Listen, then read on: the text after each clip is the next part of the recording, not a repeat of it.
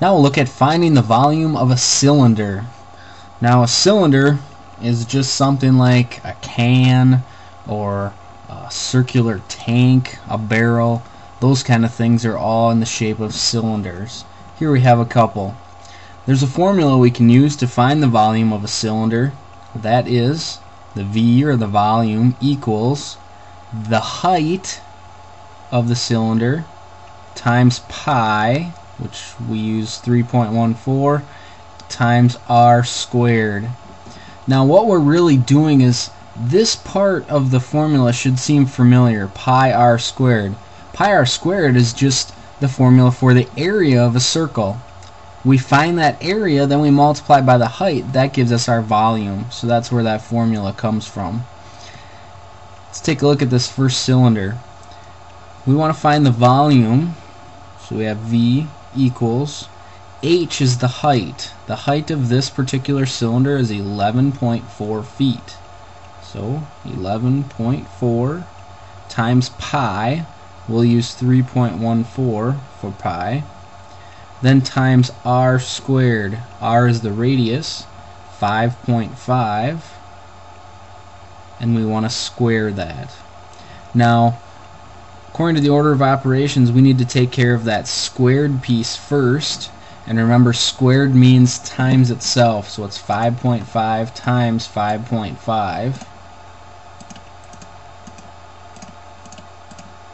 which gives us 30.25. I'll rewrite everything here. So we have 11.4 times 3.14 times 30.25.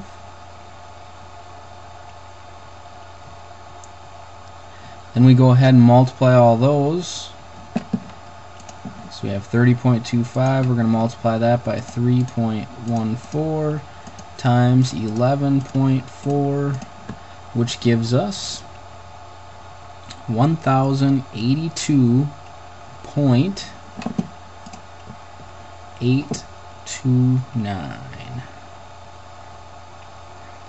Now, since we only had one decimal point there and one decimal point there, we shouldn't really end up with 3 decimal points. Let's round that to the nearest tenth. So this would round, it's about the same as 1082.8. Now when we're talking about volume, volume is how many little cubes that are 1 unit by 1 unit would it take to fill this space up.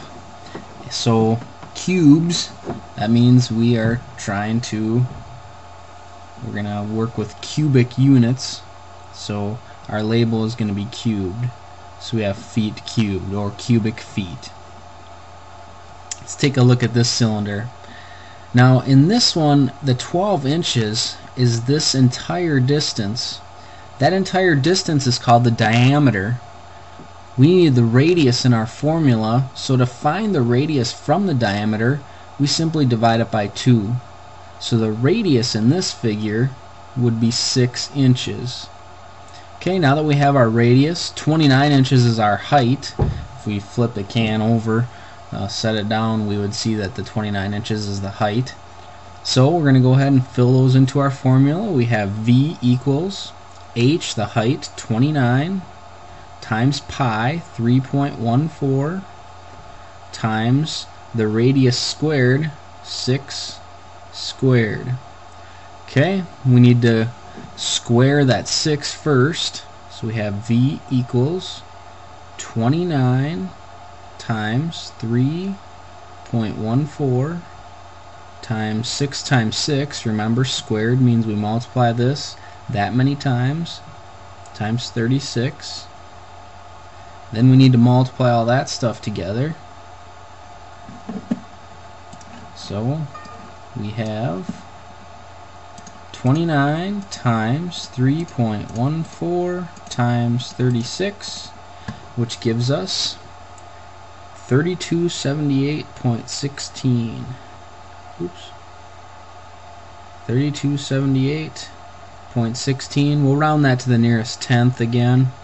So we have about 3,278 0.2, because remember, we look to this spot, that's a 6, which is bigger than 5, so this number is going to get bigger, so we get 0.2.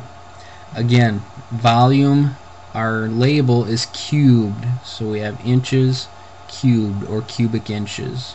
Again, that means we could fit just a touch over 3,278 cubes that are 1 inch by 1 inch by 1 inch into this figure. Again, to find the volume of a cylinder, we use this formula right here, where we take the height of our cylinder, multiply it by pi times the radius squared. That gives us our volume. Remember, volume, the label is cubed. We always end up with an answer in some type of cubic units.